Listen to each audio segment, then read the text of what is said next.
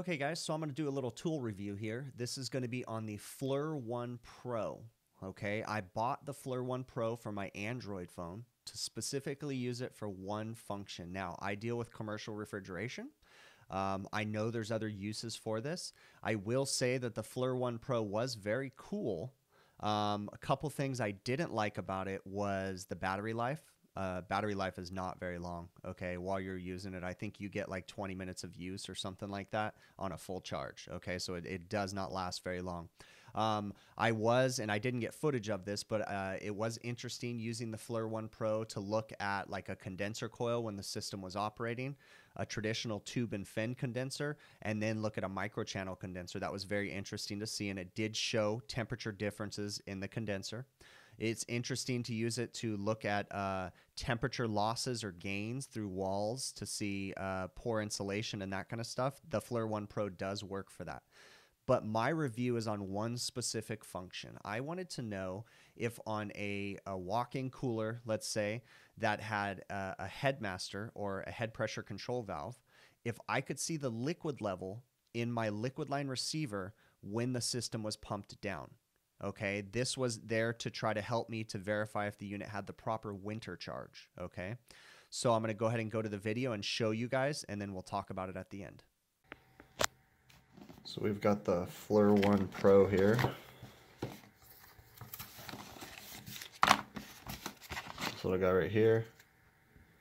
The little USB chingus goes in and out, but it's still not enough. So in order to use it with my case, I got to use one of these little extenders. So I got that on there. The Flir One Pro also comes with a USB-C charger and a case, a little handy case that holds it. So we'll get some footage. So this is a test of the Flir One Pro. I have a receiver that is pumped down at the king valve, and I'm looking to see if I can tell where the liquid level is in the receiver, and so far nothing. But what I'm going to try doing is rinsing the receiver with some water, cooling it down to see if we can see the different liquid levels. So let's cool it down, trying to cool it down at least.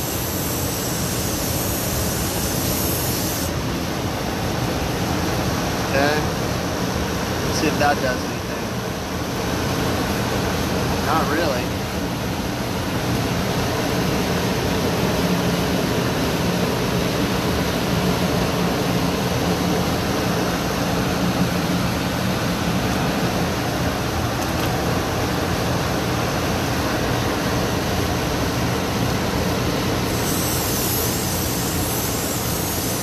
Cooling it down.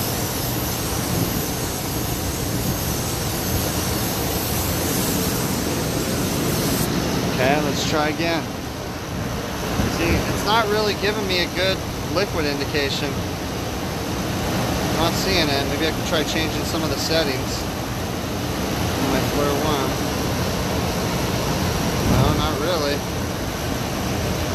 That's my my system right there. I know that the liquid level's at the 3/4 mark. You can definitely see heat temperature signatures, like, you know, like down here where it's purple. My finger's pointing at it right now. That's where the paint is missing off the receiver. But it's not going to be a clear indication as to where the liquid level is.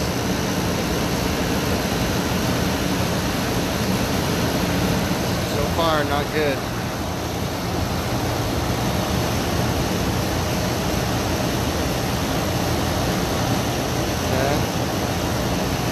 Try to change the color patterns to gray.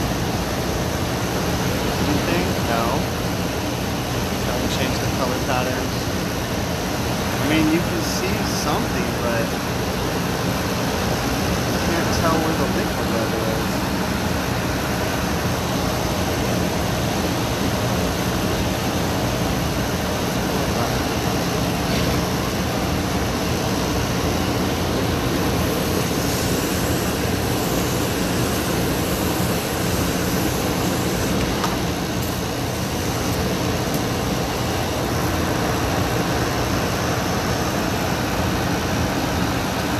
Not a good indicator.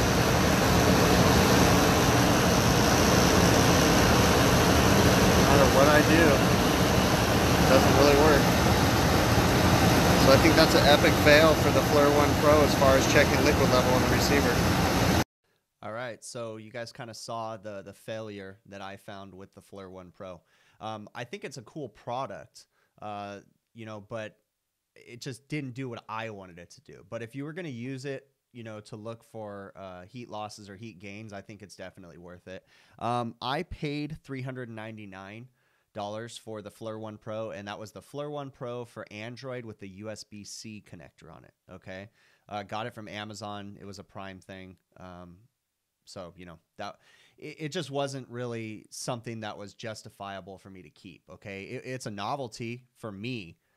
You know, I mean, it was fun, but that was pretty much it. Okay, I mean, I even, like, for instance, went outside just out of curiosity because I was having a problem with a raccoon in my backyard, and I was just kind of curious if I could see, you know, in pitch black, if I could see the heat signatures of the raccoon. And negative, you couldn't see anything. You just see darkness. And I also read too, there's something about the thermal sensor inside the Flir One Pro. It's not good in pitch black. So I definitely think that for the situation that I want to use it for, if I was to buy one of those really, you know, $5,000–$6,000 thermal imaging cameras, it might do what I want it to do. But I was just looking for something that was affordable that I could potentially put in all my trucks and save ourselves the hassle of having to heat up a receiver.